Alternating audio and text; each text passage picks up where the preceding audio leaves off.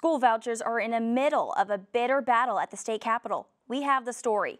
Plus, President Biden addresses the unidentified flying objects. Hear what he has to say. And from wicked wind to sunny skies and now brutal cold, our OU Nightly weather experts are tracking the latest. This is OU Nightly.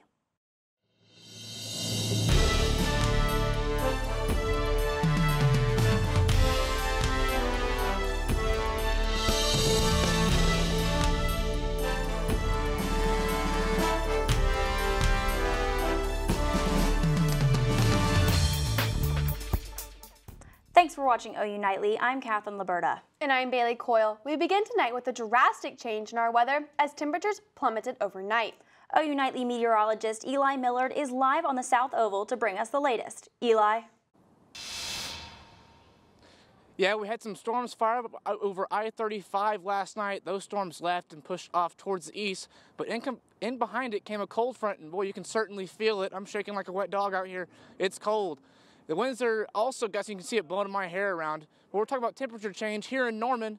We had a 29-degree difference here in Norman. Even places like McAllis are seeing even more a difference. And also with that wind out in western Oklahoma, we're seeing gusts pushing 40 miles an hour in western Oklahoma, not as much in southeastern Oklahoma. But coming up in weather headlines, I'm going to talk about a chilly Friday as well as a weekend warm-up. And then I'll have time out, so next rain chances in coming for you guys next week. Ladies, back to you. Thanks, Eli. New legislation in Oklahoma is dividing the parents of school-age children in the state. OU Nightly's Sydney Wallace is live in the newsroom with the story. Sydney? Cathrine, House Speaker Charles McCall announced the details of the new bill this morning, and it includes hotly debated school voucher programs. Here's a few things the bill would do. Provide a $2,500 raise for all teachers, but only if they stay in the same school next year. It would also increase per-student spending, but it caps the amount at $2 million per district. That means smaller districts could end up with more money per student than the state's largest districts like Norman and Oklahoma City. Most notable is the proposed legislation is the parental choice tax credits. The effective date of the legislation will be July 1, 2023, but the tax credit portion will be retroactive to January 1st of this year, 2023. To enable individuals to claim full credit this year. If passed, the tax credits would be up to $5,000 per student attending a private school or $2,500 per homeschooled student. One of many reasons some parents and teachers are concerned is that there are not many private schools outside of Tulsa and Oklahoma City. We'll keep an eye on this bill and let you know what happens. Live in the newsroom, Sydney Wallace, OU Nightly. Thanks, Sydney. From K through 12 classes to higher education in Oklahoma, the governor and legislature are also looking at diversity, equity, and inclusion programs, known as DEI, and asking a lot of questions. OU Nightly's Romelo Woodfork is live on campus with details. Governor Kevin Stitt is not mincing words. He says the state's universities need to pull back on their diversity programs. Have less DEI officers and more career placement counselors.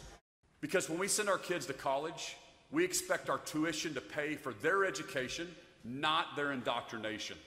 Almost 2/3 of the OU student body is white, but slowly the university has been recruiting a more diverse student body and faculty. Leaders of OU's diversity program believe an inclusive student body creates a climate for student growth and success. So the goal of DEI is to support 100% of our faculty, staff, and students in helping them to improve our cultural climate, to be able to thrive on this campus. She says that DEI is a pillar for OU's future success. When folks see DEI and they're like, I don't know if that's for me, it is. Their governor is pushing back on DEI programs, but students don't seem caught up in the DEI backlash. I never really was taught about diversity, equity, or inclusion, and I really like how OU is promoting it. A major institution with people from all over the world, all over the country coming here, so I think that more diversity in like educating students and really just doing more to prevent ignorance and that kind of thing is going to go farther than anything the career placement is going to do. Diversity, equity, and inclusion remains a part of the OU landscape. But for how long? The debate is beginning.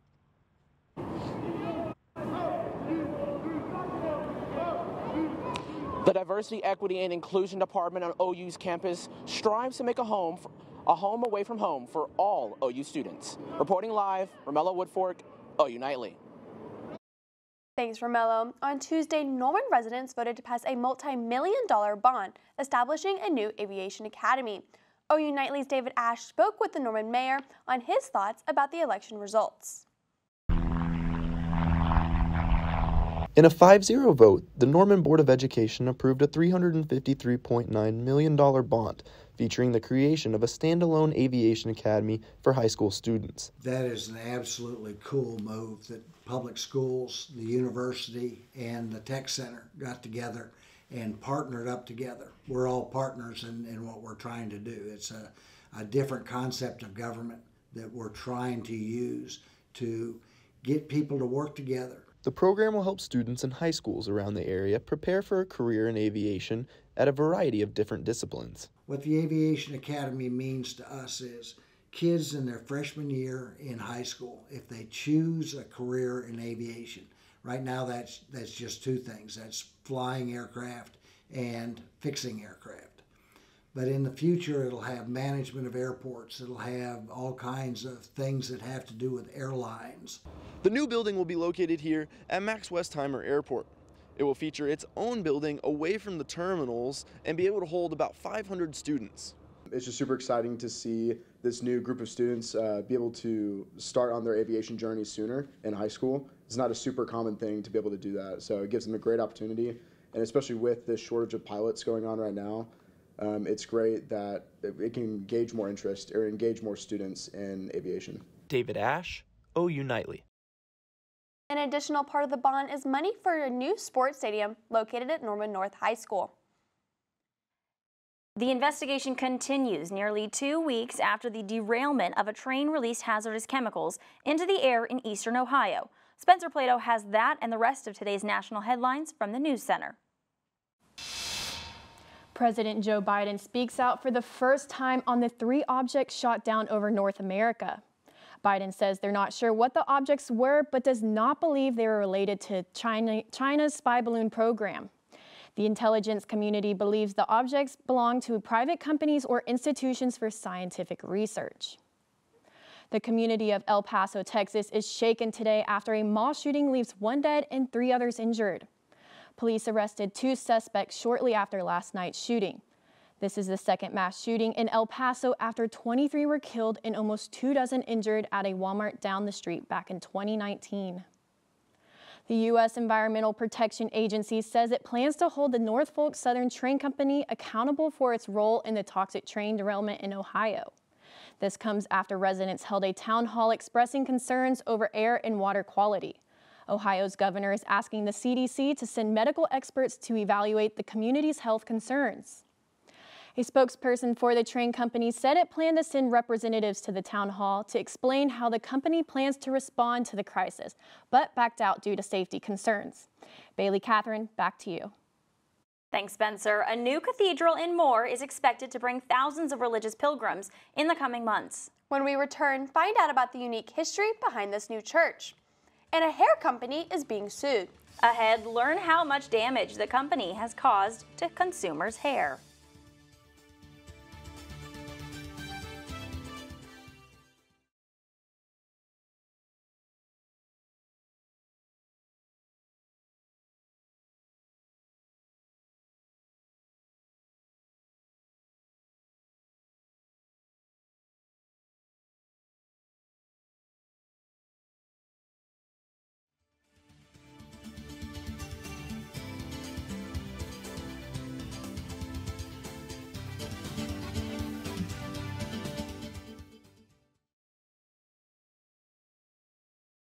Will COVID-19 vaccines start to cost money? Snowforth tells us about Moderna's recent announcement and more in HealthBeat. Moderna says COVID-19 vaccines will remain free even after the U.S. public health emergency declaration ends in May. The vaccine was set to cost $110 to $130 per dose. Moderna says the uninsured will be able to get the shot for free through its patient assistance program. A group of women are suing the hair brand Olaplex, claiming the company's products caused hair loss and breakage. They say the company uses ingredients known to cause allergic reactions. Olaplex argues independent lab tests have proven products are completely safe. The women are seeking more than $75,000 in damages. And are your preschoolers eating their fruits and veggies? According to a report by the CDC, almost half of American children aged 1 to 5 don't eat a vegetable every day, and about a third don't get a daily serving of fruit. But more than half of children in this age group drink at least one sugared sweetened beverage per week. Eating these foods are important for children's health. Bailey, have you eaten your fruits and veggies today? I unfortunately have not had any vegetables today, but I did have an apple and some peanut butter for breakfast this morning. And in other news, a new cathedral is finally finished in Moore, Oklahoma, and its backstory is one for the history books. OU Nightly reporter DJ Griers has that story. Who is Stanley Rother? Leif Arvidsson, director of the shrine and its construction, shares just how unique this situation is to America. It's absolutely unique in the experience of the church in America that we have our own martyr from Okarche, Oklahoma, who is honored here with a beautiful shrine in Oklahoma City. It's absolutely unique for Christians throughout the United States. We don't have to travel to Rome now to hear the stories of the martyrs. We have our own here, one of us, an Oklahoman hero. Stanley is the first American martyr who was killed in Guatemala and is well on his way to becoming a saint. For Catholics all over the world, the shrine has great meaning and is now a place of pilgrimage. We know that this shrine and this holy place isn't going to be just for the people of Oklahoma, but it's going to be for anybody and everybody, for the whole world to come and descend as pilgrims. The church is expecting hundreds, if not thousands, of pilgrims within the coming months to come celebrate and admire the life of Stanley Rother starting this Friday, the 17th. DJ Griser, OU Nightly. Thanks, DJ. The dedication Mass for Stanley Rother takes place tomorrow, February 17th at 11 a.m. And temperatures on campus are much colder than they were yesterday. They definitely are. Eli, can you tell us when students can expect a warm-up?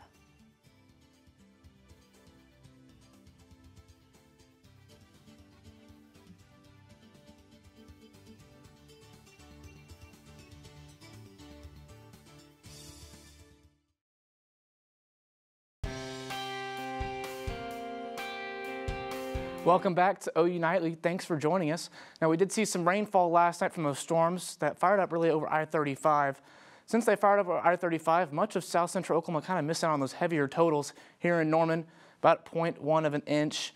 Now, as you go off towards the east, some localized heavier rain, and those places seeing over an inch. Now, back behind this upper level low, we did have some snowfall, upwards to an inch or 3 inches here in that blue, but even a localized 7 inches just west of Boise City. Now here we are, here's that storm system. It's now way off towards our east. Look at the line of storms that we're seeing right here though. Now some of those storms were tornado warned earlier in the day. Those now there seems to be one right here. We had some of those in Oklahoma. Some of those storms were spinning like tops, but nothing went to the ground. And those are going to keep pushing off towards the east and keep dropping those warnings. Now for our drought monitor, really eastern Oklahoma, they're about out of it now. The last couple weeks they've seen some good rain, but out in western Oklahoma they're really missing out. We're kind of doing well here in Norman. We could do a little bit better. But looking outside, it looks nice, but it certainly doesn't feel it. 39 degrees, winds out of the northwest about 30 miles an hour. Looking at the west satellite, we're clearing out. That storm system's off towards our east. Cloud cover's just going away. Now current temperatures outside, we're feeling like 37. Here's our freezing line. Some portions of the state still sitting below freezing, and they're doing well down here in Idabel, 47 degrees. Now it certainly doesn't feel like 37 degrees here in Norman with those wind chills. Hang on, 27 degrees in Norman, and much upwards towards the Panhandle, seeing some teens for that wind chill. Now for our AMS forecast, here's our storm system that just rolled through. Our next one, hanging out in the Pacific. Here's our warm-up on Sunday, 4 p.m. That's going to really hang around. And then our next chance for rain, talking Wednesday morning of next week, it's going to go off towards our northeast. And then tracking something else later on. We'll talk about that later next week. Lows tonight, 24 here in Norman, just below average. 30 out down here in Idabel, even 3 degrees in Guyman. Now talking about tomorrow hour by hour.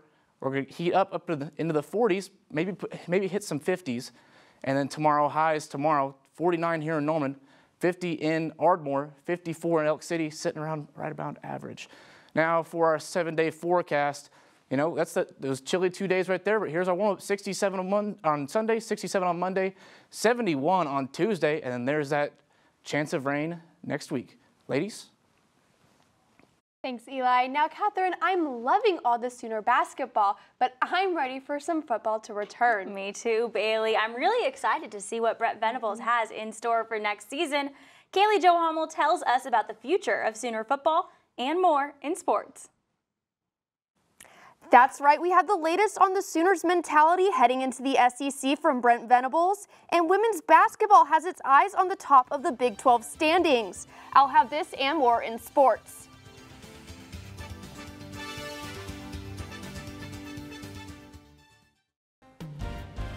Hello, I'm Caleigh Jo Hommel, and it's time for sports. Despite the news of the move to the SEC, head coach Brent Venables is staying focused for the upcoming football season.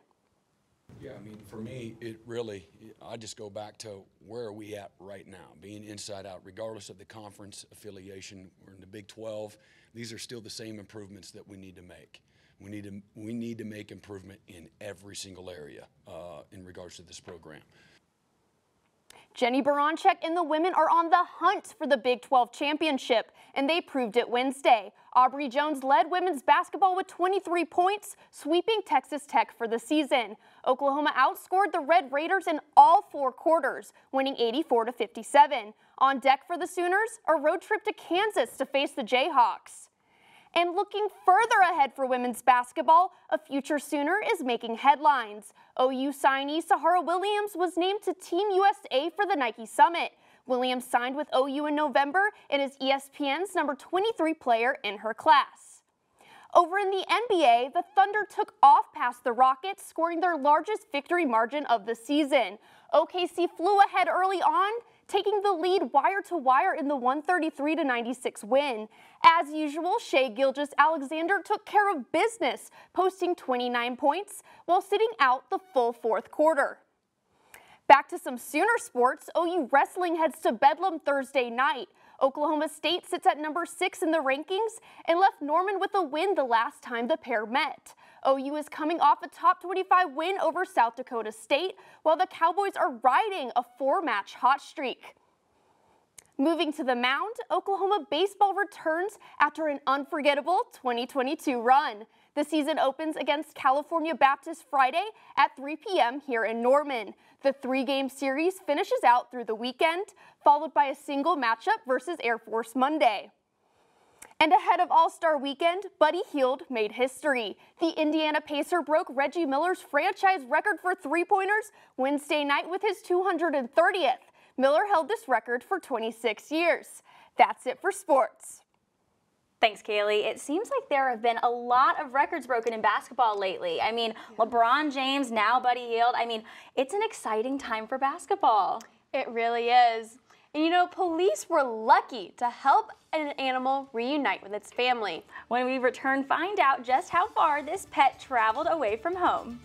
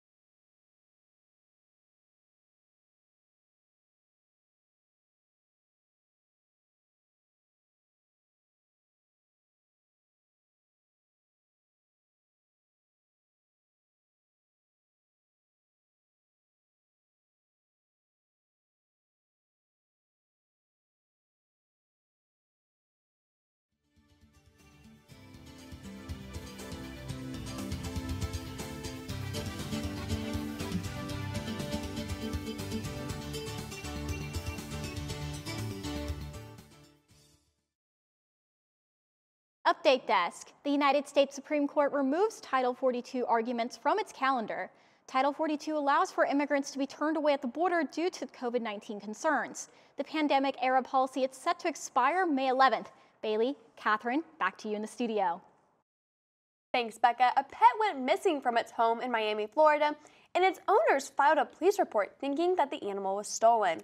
Now, 2 years after that report was filed, Lucky, the orange tabby cat, has been found very far from his home. Police in Prairie Village, Kansas couldn't believe it when they used microchip technology to identify the cat and found out it was over 1,400 miles from home. The cat's owner has been found, and the Prairie Village Police Department will be taking care of Lucky until his family can come get him. And man, that is such a cute story, and I am so glad that Lucky was able to find his home. Me too, and it looks like Lucky might be bringing some of that Miami weather this weekend. Eli, can you give us one last look at our forecast? Yeah, that Miami weather is on the way, but just not quite yet. Looking at tomorrow, starting off in the 30s, we're going to heat up to about pushing 50 degrees. And look at the winds. The difference between today and tomorrow, we feel much nicer tomorrow. Now, going into our 7-day forecast, there's that Miami weather. Look at Tuesday, 71 degrees. And then we're going to have a chance of rain going into Wednesday. Ladies, back to you. Thanks, Eli. I'm really excited for those temperatures to warm up. It's going to be great next week. Maybe not tomorrow, but hopefully this weekend and into next week. There's some hope for us. Exactly. Thanks for watching OU Nightly. I'm Bailey Coyle. And I'm Cathrine Liberta. Be sure to tune in to OU Nightly every weekday live at 4:30. Good night.